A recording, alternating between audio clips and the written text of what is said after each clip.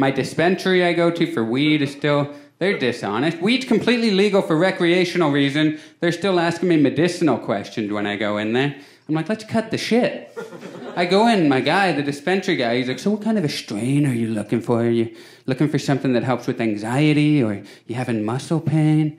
I'm like, I'm really happy you asked, because I've really been dealing with this ailment lately where I'm not as high as I'd like to be.